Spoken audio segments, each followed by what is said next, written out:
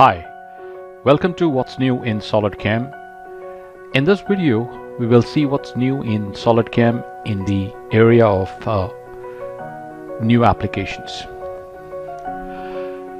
In the new version of SolidCAM, we launched what we call as an edge breaking cycle.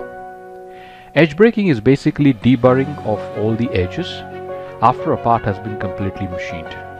This is done generally to blunt the edges or to remove the burrs that have been formed during the machining process. Edge breaking can be done by 3-axis, edge breaking can be done in 4-axis, edge breaking can be done in 3+2 or minimum tilting, or edge breaking can be done in full simultaneous 5-axis. Let's look at the 3-axis edge breaking process.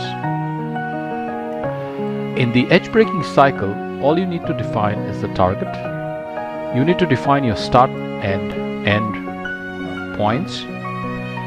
Also, you need to define the tool that's going to be used for breaking the edges or deburring the edges.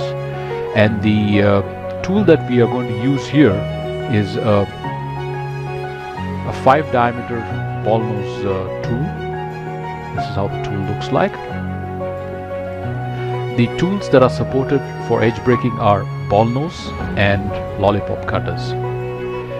In the toolpath parameters, all we need to define is what is the width of the chamfer or width of the edge break that you will need. In this case, we have defined 0.2 millimeters, a constant width, or you could have a constant depth. You can define either one of these, and the edges can be detected automatically by SolidCAM, or the user can manually define these edges for deburring.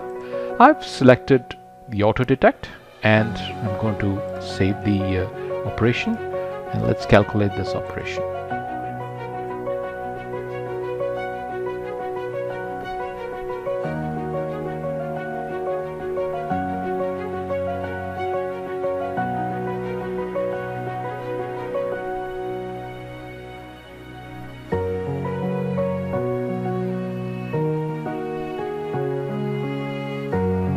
Okay, the operation has been calculated and the toolpath is in front of us. Let's simulate this operation in Solid Verify. I'm using Solid Verify because I can show you the edges after it has been deburred using this tool. So let's run the simulation. You can see only those edges are being machined that are possible by using the current tool and holder definitions.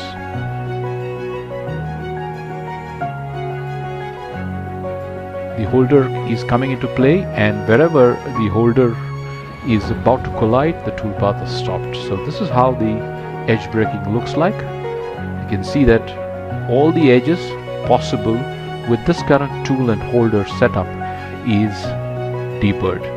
You can see that it's not completely done because otherwise it would have meant that the holder collision would have happened here. So only the length and area that is possible by the current holder and the tool is being machined automatically.